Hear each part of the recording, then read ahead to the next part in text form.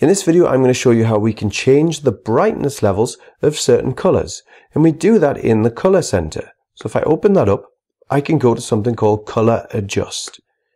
And in there, in color adjust, we see we have these sliders. Now look, I have some yellow and orange tones in the foreground here. If I want to darken those tones, I can bring the yellow slider to the left. If I want to brighten them up, I can take them to the right.